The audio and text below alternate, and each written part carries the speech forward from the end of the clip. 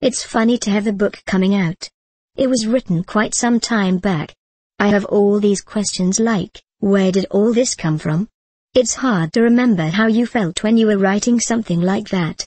The saving grace that has kept me connected with it is that I have now written 3 Grouse County books about the same characters.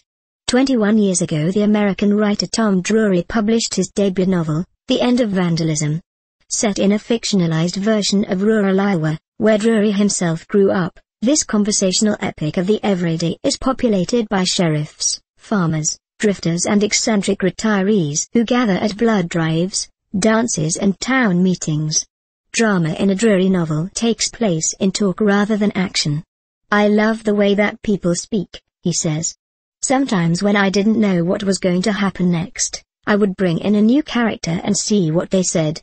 Heavily serialized in The New Yorker, an accolade in itself, The End of Vandalism suggested that Drury was ready to take his place in an extraordinary generation of American novelists that would include Jonathan Franzen, Dave Eggers and David Foster Wallace, who published their own masterpieces in roughly the same period.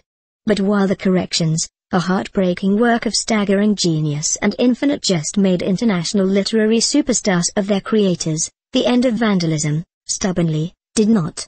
Drury wrote 5 further novels, including 2 more set in The End of Vandalism's Grouse County, Hunts in Dreams and Pacific. Franzen called Drury a big-time American talent. But the big time remained at arm's length. Reviewing a new edition of this astonishing, beautiful book last month, The Independent's Sam Jordison cried, "How can it not have been published in the UK until now?"